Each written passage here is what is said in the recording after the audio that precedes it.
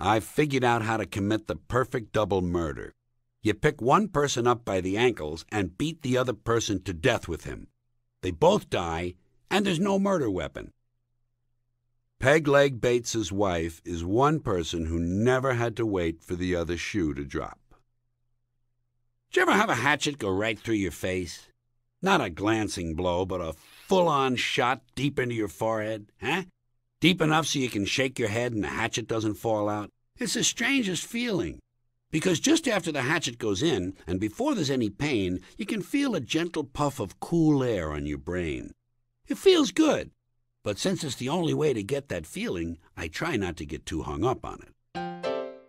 When did they pass a law that says the people who make my sandwich have to be wearing gloves? I'm not comfortable with this at all. I don't want glove residue all over my food. It's not sanitary. Who knows where these gloves have been? Let's get back to human hands making sandwiches for human beings. As you swim the river of life, do the breaststroke. It helps to clear the turds from your path. Have you ever tried to throw away an old wastebasket? You can't do it. People keep bringing it back. Here, Howie, I found your wastebasket in the garbage.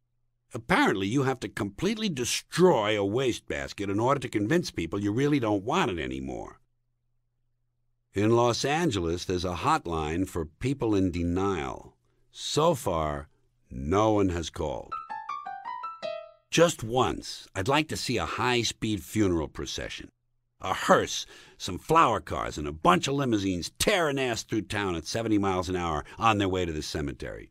Maybe someday a race car driver will put that in his will. You know a business that doesn't lend itself too easily to the internet? Pay toilets. Here's something I consider a crime against society. Women with hyphenated names. Hey, lady. Pick a fucking name, will you? Hi, I'm Emily Jericho Fortescue. Hi, I'm George Jerk Me Off Fuck You Too. Attention women, you don't attain self-esteem or personal dignity by adding a name to your name. Modern feminists apparently think that hyphenation is some kind of radical act. It's not. Castrating a man in a parking lot with a Coke bottle is a radical act. Hyphenating your name is pretentious middle-class bullshit. No one ever knows what's next, but they always do it. You know what they don't have? A really good French football player. You never hear about some guy named Pierre Ledoux smashing through the line of scrimmage and picking up a first down. Why is that?